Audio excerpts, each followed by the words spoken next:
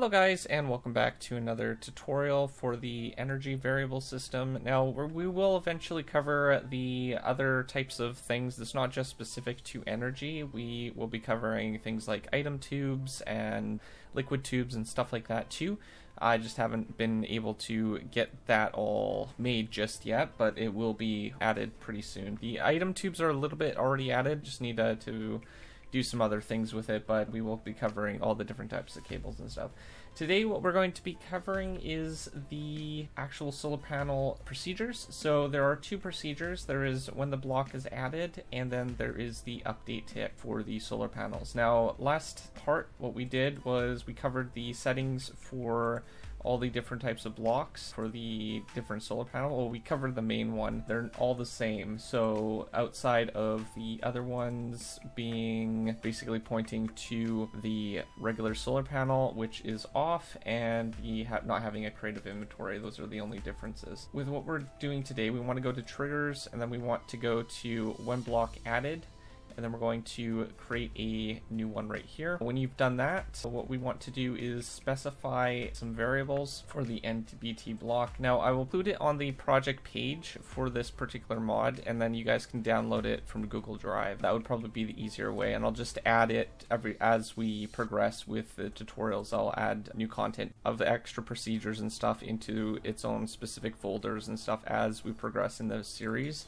And then people can just re-download the actual download, and they'll be able to get the new procedures and stuff like that. So with that being said, we need to create to run this basically on the server side so it doesn't lag the client so much. So we're going to need a if statement. Go to flow control, grab an if statement, drop that down right here.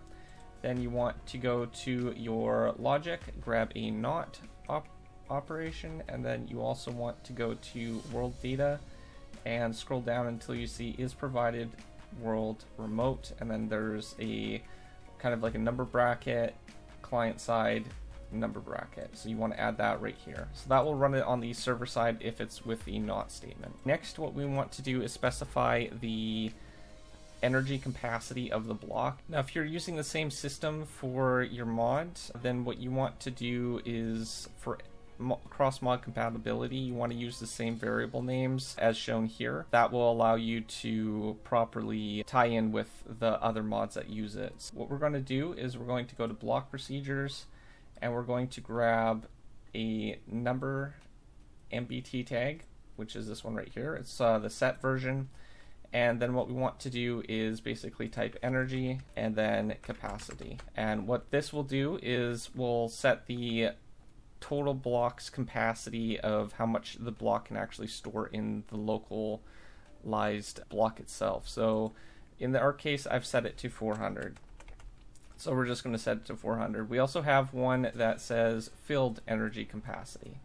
So you can just duplicate that, and then you can increase the E, uppercase E, and then just type filled before it. And then you want to set this to 0. Now generally you want to set it to 0 if you want the block to be empty when it's basically added. In most cases you want to do that unless you want it to have filled energy when it's been placed. The energy capacity is basically how much it will be able to actually hold in total. Now we also are calling a script from the actual mod itself. I'll cover that right now. The script name that I called is energy input output reset script. We need to create that first. So if we type reset energy input output script, so this basically allows us to set all the variables for the block to false. Now by default, if the variables aren't assigned to the block, then they basically won't be there. So we need to tell the block to set them to false in order to do that. Now there's a lot of variables here. Energy output side north, east, south, west, up, down are all the output slots or output variables. Now those allow for the block to push out. Now there's also input slots, which are also set to false, which are energy input side north, east, south, west, up, and down. Now those are to allow connections to other blocks that basically pull into the block. Now we are not actually pulling It needs to be there in order for the block that is pushing the power or items or whatever, in order to say, okay, we can actually push into this block. So these are for blocks that basically need to detect if there's an output. So if it's facing a certain direction, then it will say, is there an input slot over here? And is there an output slot on the current block? And if that's true, then what it will do is it will do its action. So in our case, we just want to set all these variables to false. I'll make sure to provide the variables in a document in the actual procedure zip, so you guys will be able to actually get all the exact variables, and you can just input them all here, as well as the actual procedure itself too. To create this, what we need to do is go to the if statement. We need to drop this down here. Then we need to go to the logic, get another not statement, go to world data, and we're going to be running this on server side as well. And then what we want to do is go to block procedures and scroll down until we see a light blue logic operator, and then we're going to plop that down here, and then we're going to basically set the energy output side and then your side direction, and then you want to set this to false, and then you want to do that for every side of the block as well as the input and output. So for the input, you would just change the output particular variable, so you would set this to and then input, and then you would want to do that for both input and output. So I'm not going to cover how to set that up. I'll provide the link. It's just a matter of getting all the variable names correct and setting them to false. So that's basically what we're calling here, is we're calling the procedure. So if you go to advanced and then go call procedure, and then there you want the one with the X, Y, and Z. So when you have that, what you can do is now set the sides that you are actually outputting the power from. So the sides that you want to push the power after you've set the reset procedure, so you want to go and search for the reset one. Now this one should be somewhere near the top, if I remember correctly, reset energy output, so that one right there. And then what we want to do is go to the block procedures, and we're going to scroll down until we'll see a light blue MBT tag, the logic one, and then we're going to specify the sides that we want to output power from this particular block. Now if it's an input side, then you want to set it to an input equals true.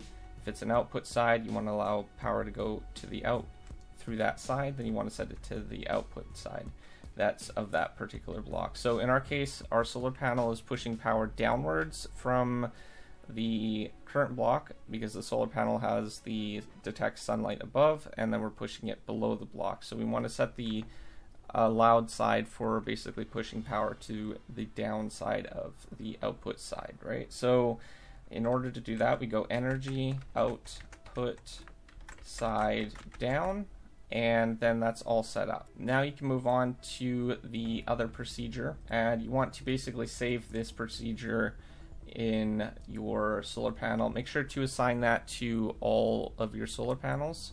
That's important.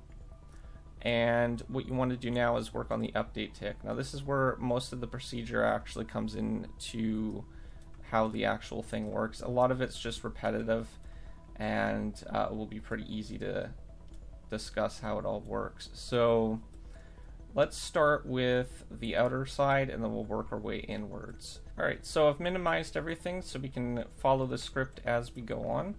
Now the first thing that we want to do is we want to create an if statement, and then what we want to do is we want to go to logic, set not, and then we're going to run this on the server side. So we'll do the same thing as we've done before. And then what we want to do is we want to expand that, and then what we need another if statement inside of that if statement, and we're going to grab a logic dark blue operator, and we're going to select the equal sign, and then we're going to set equal to or greater than, and then we want to go to math operator and drop this randomizer in, and we want to grab a number, and we're going to set this to 0.5. Now what this is going to do is prevent, it's basically a patch for fixing the lag issues with, because we have our ticks for our solar panels set to 1. This will delay it a little bit, so it basically doesn't produce a lot of lag. This is a really easy fix for most of the system. Now in that particular procedure, what we have is day in the provided world. So what we want to do is create another if statement, and this time we're going to do one if statement with an else statement. And then what we want to do is we're going to test if the time is day. So we want to go to world data, and then we're going to scroll down until we see is day in provided world. And you're going to drop that right onto there. Next thing that you need to do is open up the else statement. So we're going to start with the else statement because it's easier to cover. And we're going to need one else statement. So we're going to go to flow control again, drop that into the else statement. And we're going to need a couple or statements as well. So we're going to grab a light blue operator. We're going to click on the equal sign and we're going to set or. And then we're going to go external inputs, and then we're going to duplicate that 2 times. So it's like this. And then what we're going to do is we're going to go back to logic, grab a yellow operator, and then what we're going to do is we're going to go to Minecraft components, grab a block for the yellow, so we can select the block for the solar panels. And then what we want to do is go to block procedures, and then we're going to scroll down until we get the block at, and then we're going to drop that in here. Now we can test for our own blocks in our mod, that is fine, but we cannot test for other blocks from other mods. So this system will work fine as long as we're testing for our own blocks. In order to do that, what we need to do is test for if the block is thundering. For the thunder block, then we need to test if it's raining, and then we also need to test if it's clear. So we're going to duplicate this 3 times, and then we're going to set our thundering one. We are going to set our raining one, and then we are going to set our clear one, which is right here. Now after that, what we want to do is we want to reset the script, or replace the block, pardon me. So we want to go to our block procedures. So what you want to do next is go to your block procedures, get replace block at. You're going to drop that down here, and then you want to make sure that these 2 blocks are checked. So keep state and keep MBT inventory. And then what you want to do is select your block off state, which should be your default solar panel. Next, what we need to do is call the reset script again, so we can reset our variables. And then what we want to do is go to block, and then we want to go and grab a light blue operator, or MBT tag, pardon me, and we're going to go energy output side down, and then we want to set this to true. This will basically allow us to set our output to true if the block is currently off. And then what we want to do is we're going to minimize that for the time being, and then we're going to open up the other one. Now there's some other things that are going on here as well. There is 3 different conditions happening. Well, technically 4, but we are testing if it's, oh pardon me, no, just 3. So we have this procedure right here.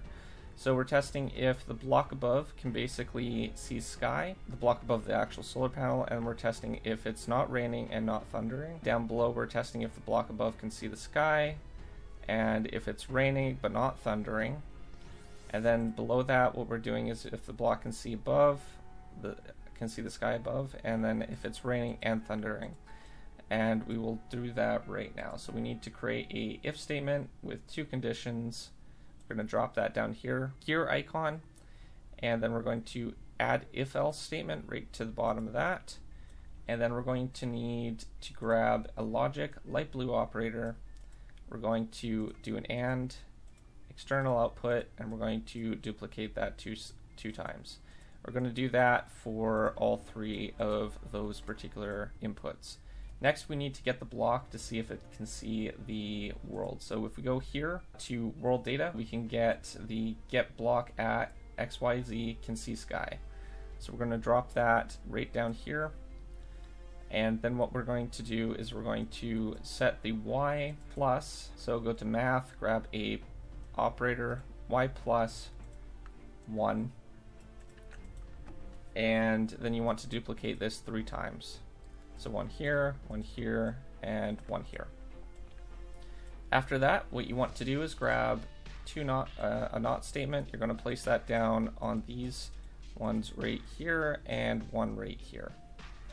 After that, you want to go to world data, and you want to test if the world is raining and if the world is thundering. And you're going to place one thundering here and one raining here. And then we're going to duplicate the thundering, put it on the not statement below, grab the raining and put it in the space that doesn't have the not statement, and then you're going to duplicate those one more time, and then you're just going to be testing without the not statement.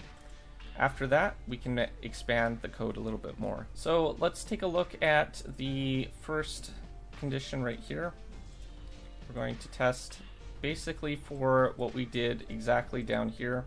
The only difference is we're testing for different blocks for the actual, we're testing for different blocks for the solar panels. So we can actually duplicate our script from the else statement, and we can basically place that up here. So we're going to do that. We're going to place that here so we save some time. And now because it's clear, we are not testing if it's clear. Rather, if it's clear, we're going to set this to our off state. And then what we want to do is set the block to clear for the block that we're replacing. This can stay the same as the actual procedure down here is the same as well. So after we've done that, we want to duplicate this one more time, and we're going to put that under our is world raining. So with that, what we want to do is we want to replace the raining one with our clear one, and then we're going to set that to our raining, replace the block with the rain one. So now we're replacing the block with the rain one. We're testing for, is it thundering, is it clear, or is the block off? And we're going to duplicate this one more time. I'm going to place that down here, and then what we're going to do is we're going to replace the thundering one with the raining one, and we're going to replace the raining with the thundering.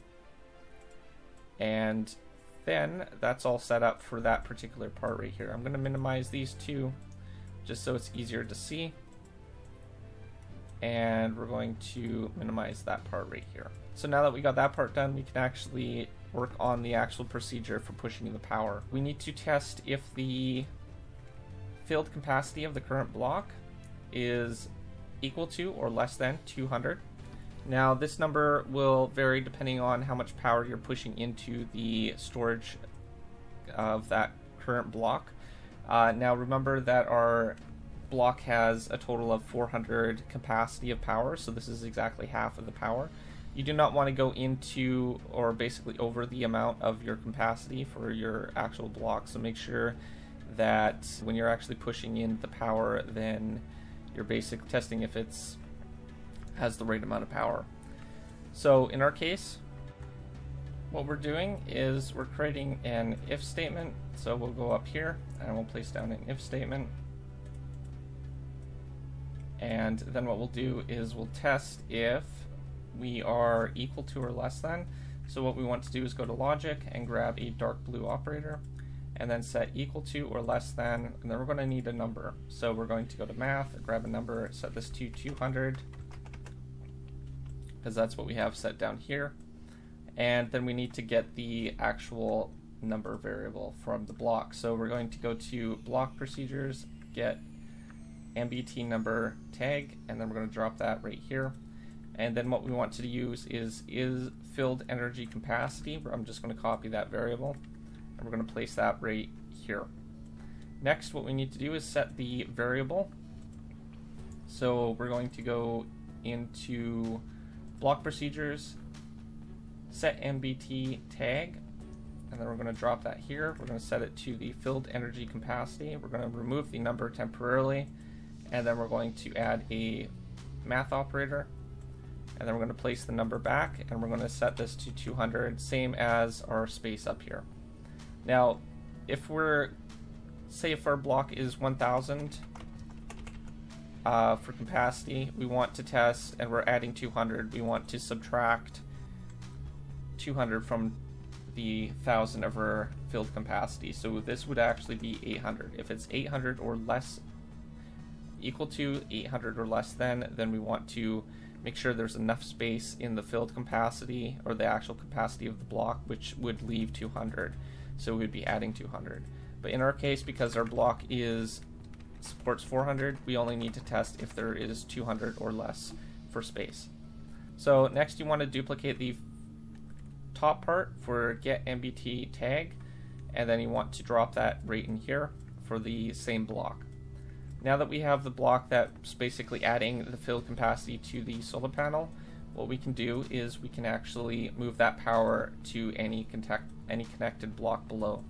So that's what we're going to do, is actually duplicate this 2 times, and then we're going to place these right down here. We're going to collapse those so it's out of our way. And then what we need to do is we're going to test if the block below us, because it's y minus 1, has the input side equal to up, because we want to test if the block below has port 4 input pushing down, allowing us to push into it. Then what we're doing is we're going to test if the filled energy capacity of the block below with plus 100 is equal to or less than the filled capacity of that particular block below. Now, if we can, basically what this means in English is if the block below can support 100 extra points of energy capacity, which is the filled capacity here, we know that the filled capacity is basically how much the block can actually store. So if we're basically detecting if the filled capacity of the current block below us plus 100, and then we're seeing if that number equals out to equal to or below the filled capacity. If that's true, then what we're doing is we're going to move that power over to the new block, and then we're going to remove the power from the current block up here, and then we're going to go and grab a else statement. We're going to drop that here, and then we need an and statement, so we're going to go to logic, drop a and statement in here, and then go to external outputs, and then what we want to do is grab a operator, light blue one, and then we're going to get the logic variable right here and for the block, and then we're going to set this to the side below. So we want to test if the side below is energy input side up, and then we're going to go up here, paste that in, and then what we're going to do is we're going to set this to true. If that's true, then what we want to do is test if the block, we also want to test if the block below, so we're going to remove the y, we're going to add a math operator, set minus, y minus, and then we want to set this to 1. Next, what we want to do is test for the block power, so we're going to add this here. We're going to go equal to or less than, and then what we want to do is we want to create a math operator. I'm going to place that down right here. We're going to get the block filled capacity of the current block, and then we're going to plus, and then we want to set this to 100, like so. And then what we want to do is duplicate this again. This time what we're doing is we're testing for the energy capacity of the current block. So we want to test for the block below this. So we're going to remove the y, and we're going to drop the y below here, and we're going to do the same right over here as well. So if those conditions are true, then what we want to do is move the power. So we're going to just duplicate this right here, and then what we're going to do is rather than have it push the power into the same block, we're going to update the y coordinates for both of these variables, this one right here for the y and this one right over here, and we're going to send 100 power over.